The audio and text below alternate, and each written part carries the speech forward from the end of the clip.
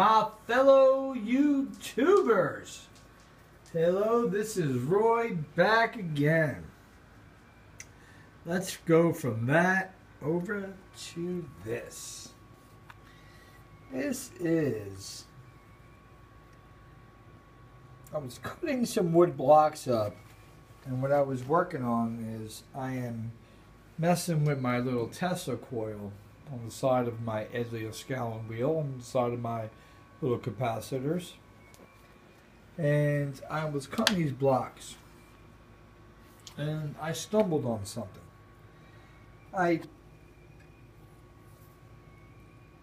put these rings together, and when I was thinking about sticking the shaft in there, it kind of reminded me of the center here. And I said, okay, so we have a crankshaft, and then we have a coil, and the coil is putting out rings of magnetic field. And I said, okay, so here we are. Rings of magnetic field come out. They're hitting the neutrals here of these magnets. And so that means these magnets will get stronger. And also, it dawned on me. I've been doing some somewhat research, a little bit, but somewhat, on the Tesla coils, the ones that are wound outward. And these are made out of like ribbon copper. And it just dawned on me. I said, okay, well, maybe I got it wrong here with the copper on the in between this ring and this ring. We know there's insulation that goes under the ring to separate the magnetic field from the body itself. But what I realized was, looking down at Ed's wheel in one of his pictures, I said that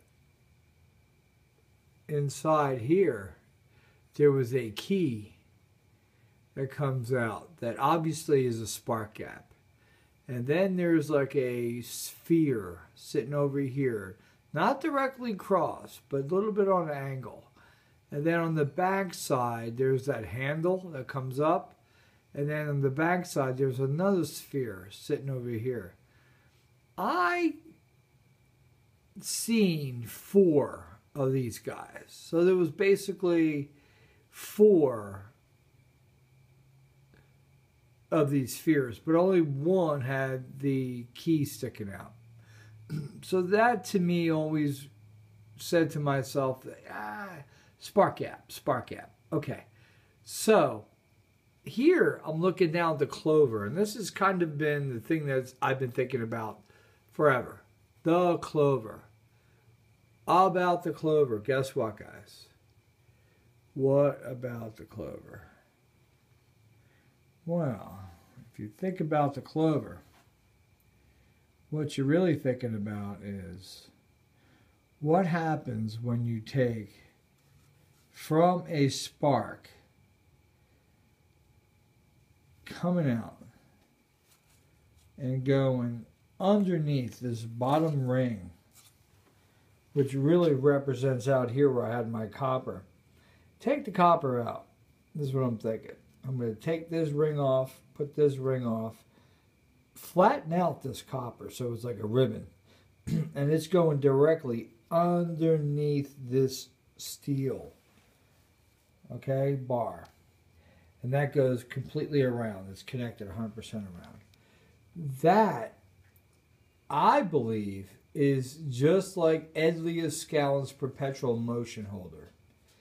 It actually sits on top of a conductor, sitting directly on top of these V-shaped magnets, positive, negative.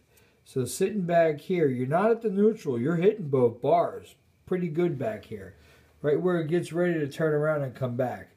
So at this point, you're capturing in the conductor, the copper ribbon underneath this ring, both of these fields. these fields are going to bring it up. Of course, they want to run to the iron, right? So they'll bring it to this iron here. When they get to that iron, they're going to run around this iron ring in motion all the time, like the perpetual motion holder, with no disconnect. So basically, these guys in this ring here are going to be turning, never stopping. Now, that brings me back to the top guy. The question of all questions, the Clover ring. What about the Clover ring? Look at it, guys. It actually gives this ring a chance to have a break. It gets 1 break, 2 breaks, 3 breaks, 4 breaks. So basically, your charges that are running in here will come up here and be able to separate themselves. And that's what they want to do. They don't really want to be together. They want to separate. So they're able to separate here. And this, what this is creating, I believe, is like 4 circuits. So you got 4 individual circuits. And that's where the Clover half comes in, where like Ed Leedskalnin has his crescent moon. I think there's, I'm working and I can't say a lot, but I do have like a lot of like Ed Leedskalnin Coral Castle knowledge.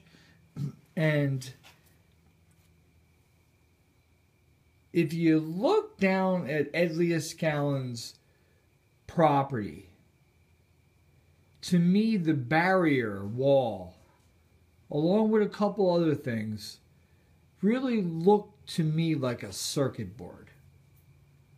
Putting it out there. That's all I'm saying. I'm not putting it out there, but I'm putting it out there. You guys get the fucking hint, right? I'm putting it out there. Looks like a circuit board, like he built that to show us something. So guys, wanted to show you my little capacitor. This is my alkaline water in a aluminum bud can. I got me a nice slew of them here. And guys, the question is, did I drink them all? Not tonight, obviously, but took a while. So got all my aluminum cans. This is with my alkaline water, which has a negative ion charge. We're going to come over here to the voltmeter. I'm going to grab the negative. The positive is in the center. And what I realized, what I liked about these aluminum cans, bottles, whatever, that the outside is colored. In order to put a paint or any kind of anything on the aluminum there, you have to pretty much put an opposite charge of what the aluminum is in order for it to stick. So that means it makes a great dielectric. Okay, so here we are. Aluminum base. Positive of the voltmeter sitting in there. And I'm going to go ahead and we're going to touch the bottom, okay? Just touch the bottom like that. I'm going to go over to the voltmeter. Look, it's 1. I'm going to let it go. There we go. Let it. I want you to notice something. You see the numbers going down? Here we go again. I'm going to touch the bottom. The bottom now has no of this color on it, so it's clear just like the top. So what's happening in this beautiful little capacitor I built is that the top side has a charge, the bottom side has a charge. So the charges are switching from top to bottom, not from so much inside out. Now it is filled with my alkaline water, which makes a big difference. Here we are. We're not even touching anything. Here we go. Touch, and it's blown. This is millivolts, which is no big deal, but I'm just showing you the fact that what I got here. And then all of a sudden, this is the key fact. You guys just start building capacitors. I guess I've been dying to do a couple capacitor videos, and we're going to put some out. I'm going to let go. Okay, I'm going to let this guy go. Where you at? Bam, I'm going to let it go. And then watch the voltmeter drop down. Okay. What I want to talk about with that is pretty much the charge has been being built up in this capacitor because it's sitting on a positive and negative charge from these V-shaped magnets. So basically what I am doing is taking 2 charges out of a magnet, put it into a bottle capacitor, and making it into electric. All right? So, great thing?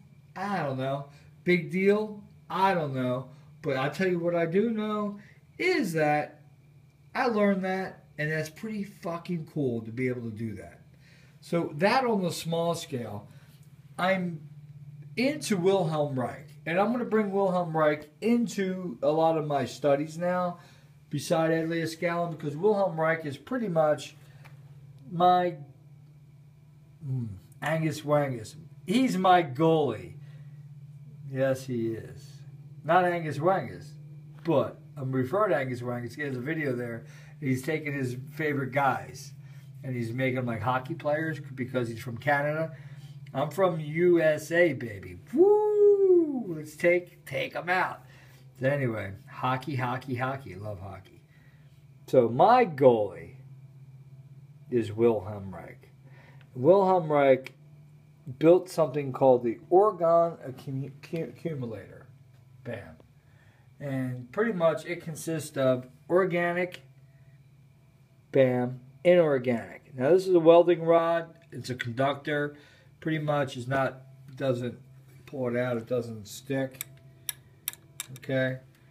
And as far as sticking, I just stuck that back in the center. As far as sticking, take this guy here. This is the part that goes to the perpetual motion holder. And if you want to stick that to the V-shaped magnets, you can see they're not that strong, but they are strong enough to hold that puppy up there. Okay, guys? So back down to my Wilhelm Reich study here. So pretty much, look at the voltmeter, and I am going to touch the top. And you can see the voltmeter. Touch the wood. Look at the voltmeter. Take a negative charge. Why is it a negative charge? Come on, guys. It's being pulled down to the ground all the time. Look at that. Jump up a little bit from that. Now, what I did was I got these rods through this piece of wood to another piece of wood. The back side of that is all connected. Okay? See it all connected? I'm going to touch that. Look at that. Look at that. Now, what I did here on this connection here, these are making all the rods connected. Now, on this study here, you can see that I'm touching the negative. I'm going with the capacitor. Don't forget, I'm hooked up to that sucker too. So I'm charging the capacitor this way through by using wood and some conduit. Capacitor's going up. What I'm trying to show you guys is pretty much that two major components, that make up everything, is organic and inorganic.